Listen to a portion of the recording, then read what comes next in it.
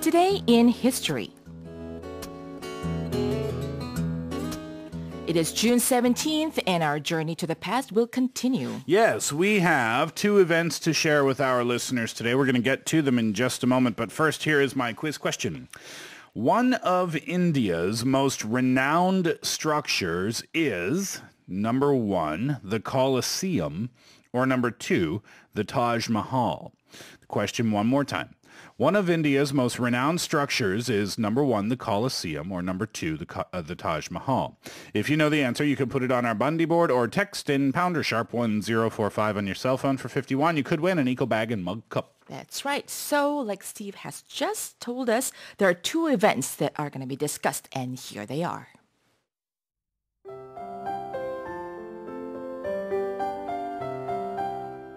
Today in history.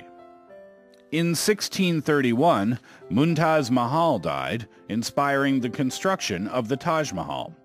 And in 1885, the Statue of Liberty arrived in New York. Okay, today's journey begins with what has been considered an architectural jewel and staple iconic landmark of India.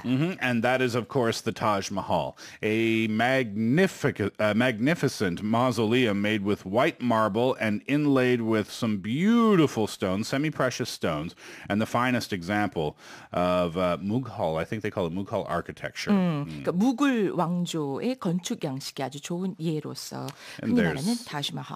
There's a picture of it inside and out on 보이는 라디오.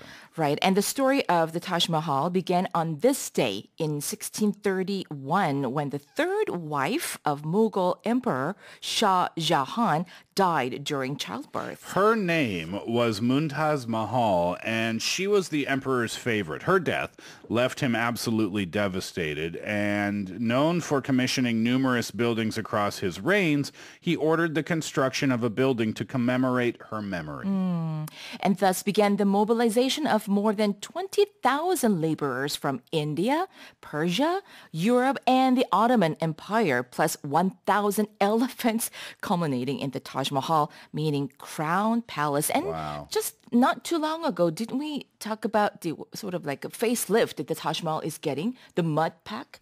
It was, I think it was the Taj Mahal, right, wasn't it? It was. I remember that now. The qualities from the mud can add to the exterior and the way it looks, right? Oh, it cleans the outside of the building, the construction there. It's an unbelievably beautiful building, isn't it? 네, 당시 2만여 명의 그 노동력이 필요했고 또 1,000마리 넘는 그런 코끼리가 투입이 됐다고 합니다. 이걸 건설하는 데 있어서. Now, speaking of beautiful structures, we go to the 19th century when another iconic structure, also involving a lady, made its mark in history. That's right. And of course, that's none other than the Statue of Liberty, which arrived on this day in New York from France in 1885, contained in 214 crates. Wow, 214 crates. So you can see there in the photos on Poison Radio, I guess they had to construct it from the ground up, or reconstruct it, I guess assemble we should the say. parts, I think. Yeah, that's right. Well, sent as a gift from France to the United States, the Statue of Liberty is one of the most recognized structures in the world, right? And standing at 93 meters tall, the statue represents the Roman goddess of freedom, Libertas. The construction of the statue was so massive that her head was put on display at the World's Fair in Paris in 1878. 어머나, 이게 얼마나 엄청난 그 건축물이든지 이 머리 부분만 따로 지금 보이는 라디오에서 보여드리고 있습니다만은 파리에서 전시되기도 했다고 하는군요. Well, the statue is also known to be hollowed with stairs going as high as the torch itself. However, the torch has been closed to the public since 1916. Maybe it's a little too dangerous maybe to go all the way to the top of the torch. Perhaps. Now, have you ever wondered where the Statue of Liberty's looks come from? Why she looks like that? Yes, I have wondered about it, yes. Well, it hasn't been verified, but rumor has it that the face of the statue was modeled after the sculptor Frederick August Bartholdi's mother. 어머나. 그렇구나. He made it after his mom. 그 조각가 이 바르톨디가 그 어머님의 모습을 본따서 이제 이 자유 여신상 모습을 만들었군요. However, the characteristic green color of the statue is one feature of its own caused by the oxidation of the external copper called patina.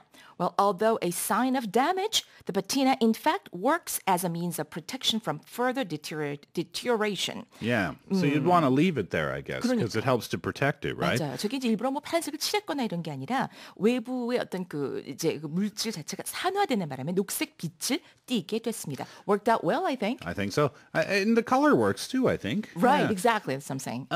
Now, have you ever visited the Statue Yes, I of have. Liberty? Like long time ago, back in the 80s. What was your impression, if you can remember, standing? Did you stand at the bottom of it, or? I could actually not walk off to, but there was an elevator, yeah. and I don't think I made it all the way to the No. top. But I'm already always afraid of heights. Right. But it was amazing, like remember. magnificent statue. Yeah, when I was young, flew through New York, and coming into the airport during the landing process, you look out the window, I think it was the right side if I remember correctly, and just seeing that statue there, it was just kind of cool to see, because you see it in picture books and you see it on TV, and to see it, even though it was just out the airplane window, it was kind of cool, I think. 그렇죠. 근데 가장 그 기억에 남았던 거는 there's a long walk actually leading to the statue there, and once you step down from the boat, huge boat there, and the was huge waist bin was down actually. Okay. And there was one gentleman walking by. He was very kind enough to take time to put it up. Okay. And then make it stand again. 그러니까 아까 우리 사이먼 선생님이 일부에서 말했던 것처럼 이렇게 쓰레기를 줍는 모습이 굉장히 감명받았다라고 하신 것처럼 저도 아주 잘 차려입은 양복을 입은 분이 이렇게 쓰러져 있는 쓰레기통을 다시 이렇게 세우는 모습이. He wasn't an employee. No, he wasn't. I see. 하여튼 뭐 그런 경우도 있었습니다.